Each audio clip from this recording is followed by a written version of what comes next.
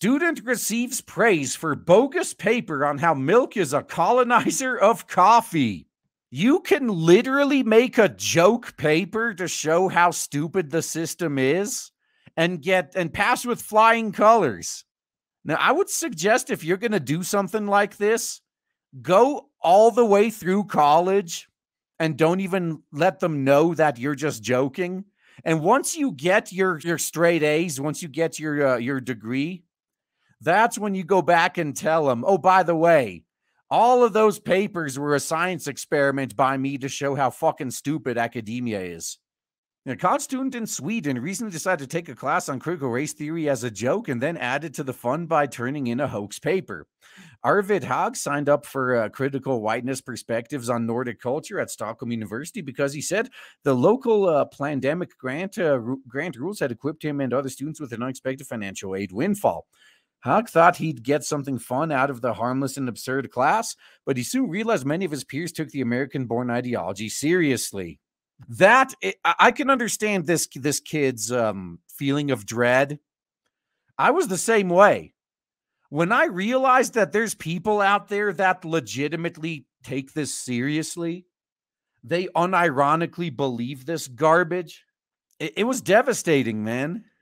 Now, Arvid bided his time, occasionally offering some critical comments here and there, but saved the best for last. An essay titled Black and White Drinks, described as an account of what had happened in the earlier 20th century in the struggle between coffee and milk.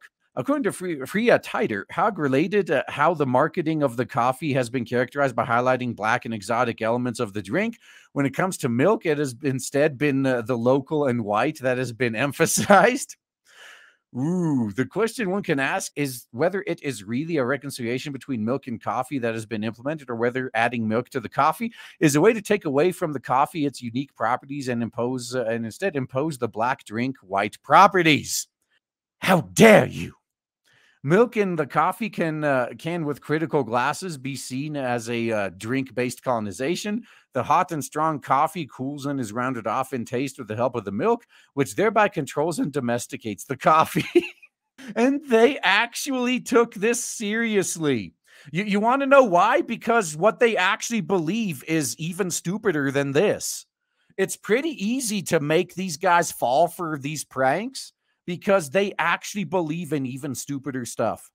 Haag admitted he did not read most of the books or blog posts he cited, nor even knew what critical whiteness perspectives meant. Nevertheless, the instructor gave him a B for the paper, noting it was an exciting topic with creative thinking. He even suggested Haag expand upon his thoughts in a longer essay.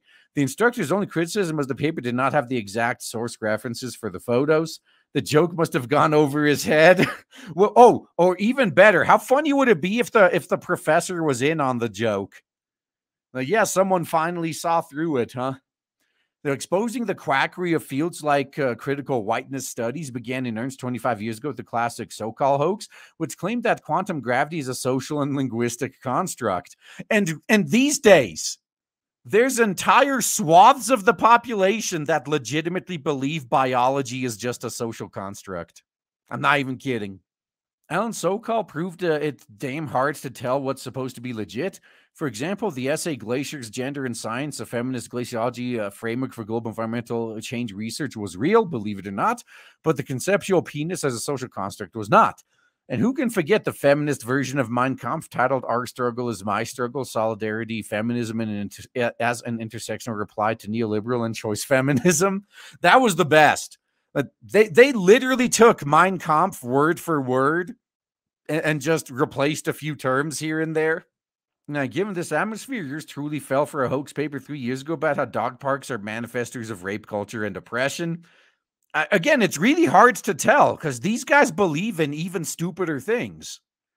Yeah, Haag's Twitter bio features a link to a Facebook page, which indicates he's a political candidate. His most recent post chastised the Swedish government's Colonized policies. All right, well, this is a good way to get yourself some votes, I gotta say. Well played, sir.